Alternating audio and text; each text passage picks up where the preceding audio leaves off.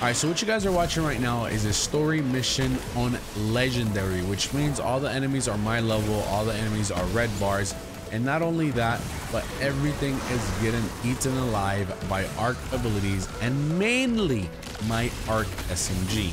This is a crazy new Arc SMG, very similar to the Unforgiving, but in Arc. And as you can see, it is literally shredding anything and everything in this story mission on Legendary. It doesn't matter if it's red bars, doesn't matter if it's orange bars, doesn't matter if it's yellow bars.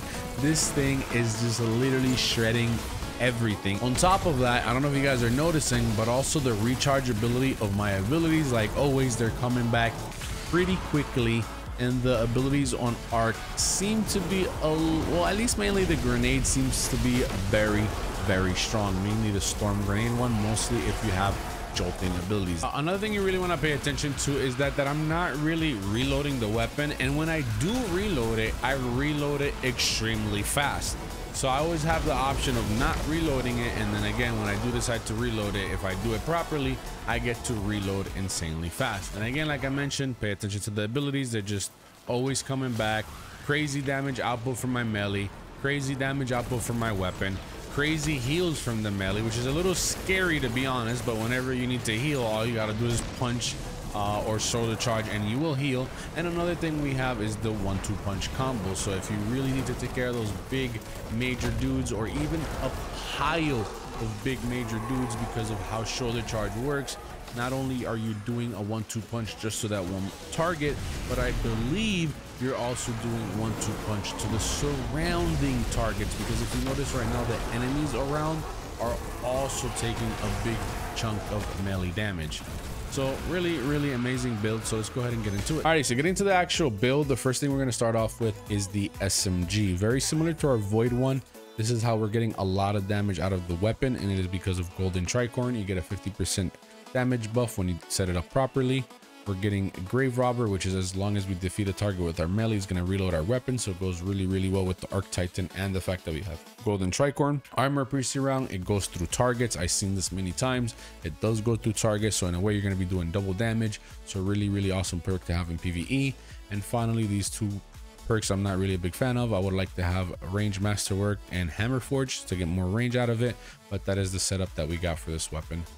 For the shotgun, we have the Wastelander. With the Wastelander, we're rocking the 1-2 punch, we're rocking the plug list, assault mag for faster fire rate, and full choke for a tighter pellets. For the masterwork, we went range. That is the shotgun. That's how we're doing the crazy damage with the shot with the shoulder charge. Moving on to the stats that I recommend for this Arc build, I definitely recommend 100% resilience first. The next one I recommend is recovery. I know some of you guys might be a little iffy on the recovery, because as long as you're punching, you're healing. As long as you're punching, you're healing. But you're not always punching. Mostly in endgame activity, mostly in high level content, it's probably not the best idea to run up to just a bunch of enemies trying to heal, because they're just not gonna let you do that. So having that extra recovery, or that fast recovery, to just chill back a little bit, come back full health, and maybe go in for a punch after, it definitely comes in handy on this build. But if you don't care about recovery, then just go for strength. And then after that, I recommend discipline. So for me, resilience, recovery, discipline. But if you don't care for recovery, go with resilience, discipline, and then strength. But again, because of the chain of abilities that we got going on with our armor, you don't really need that much strength, but again, it's all up to you. Moving on to the helmet. For the helmet, we have Harmonic Siphon, because we're using arc weapons, is going to allow us to make arc orbs, and picking up arc orbs are going to allow us to get our grenade energy related to another mod in our build. Some people might not have this mod, but this is Bountiful Well. It allows us to duplicate mods that are not allowed to be duplicated. So for example, if you have 2 melee well makers now, you can allow them to work together, or 3 melee makers, 4 melee well makers. So it allows them to work together, and it'll give you even extra wells. If you don't have this mod, it can be easily replaced with Elemental Ordnance if you don't have it, which is going to give you wells when you use your grenades. But I'm using, I don't know, I haven't really decided if I want to use that or Bountiful Wells. So I'm going back and forth and trying to see what I like better. Moving on to the arms, we're rocking the Font of Might, and that means as long as we pick up arc wells or wells that match our subclass, is going to allow us to do 25% bonus damage on our arc weapons, so it comes in handy with golden tricorn. Here you can put whatever you want. I'm just using a overload mod, but this can be switched at any given time to whatever you want. It could be your melee, it could be, I think I'll go with grenades, to be honest, that way, because your grenades help you get back your class ability the way they tag everybody. Moving on to the chest piece, I really like rocking this. It helps to resist.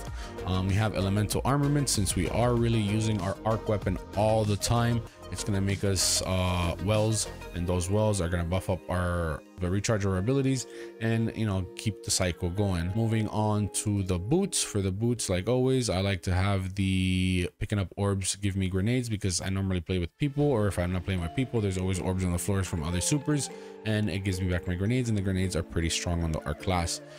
We have a melee well maker, so for my shoulder charge, whenever I'm punching people in knockout, it's gonna make wells. Moving on finally to the class ability, and for the class ability, we were rocking outreach, and this is whenever we use our class ability, it gives us melee energy. Here we have special finisher, which I don't know why it's really on here. It should be on this one. And then finally we have seeking wells. This is a mod from the artifact, which is really not important, but it's just I had extra space, so I was like, why not? Between these two, I could put on the champion one, or I could put on the amped up, which allows me to stay amplified a little longer, but again, that's not really that important. So moving on to the actual class abilities, we have little shield for PvE, we have strafe lift for jumping, we use shoulder charge most of the time, but I like to try to see what I can do with this one with the new thunderclap melee. Storm grenades is definitely a must. Storm grenades are really good right now in the game, so make sure you switch on to storm grenades. Moving on to the aspects, this is what's really helping golden tricorn stay active all the time, because as long as you have a knockout active, your melee counts as an arc ability, and as long as you have an arc ability, that means you can reactivate golden tricorn and also reload your weapon. That's why this combination is so good on the Arc Titan. On top of that, you are healing, so just very nice setup. We can also set it up so you can get more damage out of your melee, but again, you could switch your mods around, you can move things around. Nothing is set in stone. Not everybody has the mods, not everybody has the exact setups. I love you guys in the comments that like to argue, this is better, this is worse, this is better. Not everybody has the same mods, not everybody have all the mods unlocked, not everybody play the exact same way. There's a lot of viable options. I'm giving you what I think is the best for me, and that's why I'm giving out to you guys. I'm always willing to listen to input and what people say in the comments, but when you come out and say, yo, this is the only way, this is the one way, this is the best way, I don't know. When I put it in the title, best build on the planet, it's just my best build on the planet. It doesn't mean it is the only one. I mean, just because you take the title however you want it, but this is, my best build. The next ability we have is Touch of Thunder, and to be honest, the main reason this is here is because it gives us extra fragment.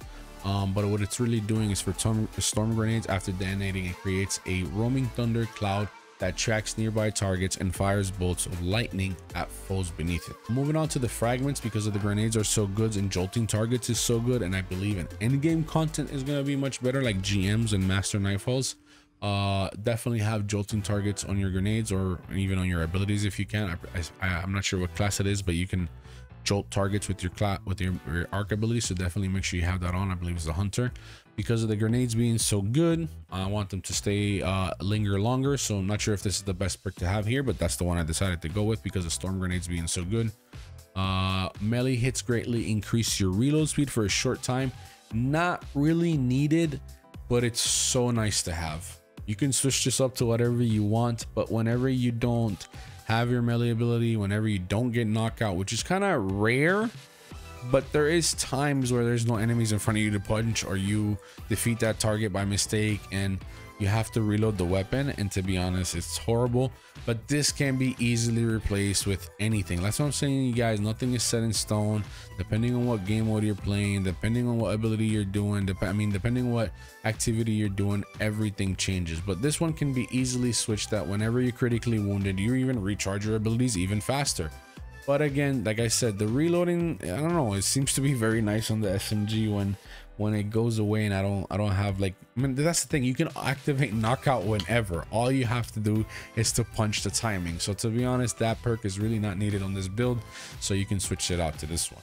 Finally, taking melee damage briefly increases your outgoing melee damage. Also not needed on the build, but it gives us extra resilience and it outputs our melee damage if we get hit. But again, can be switched out to whatever you think is important and useful. The main thing about this arc build really is the fact that you can knock out, have unlimited arc abilities.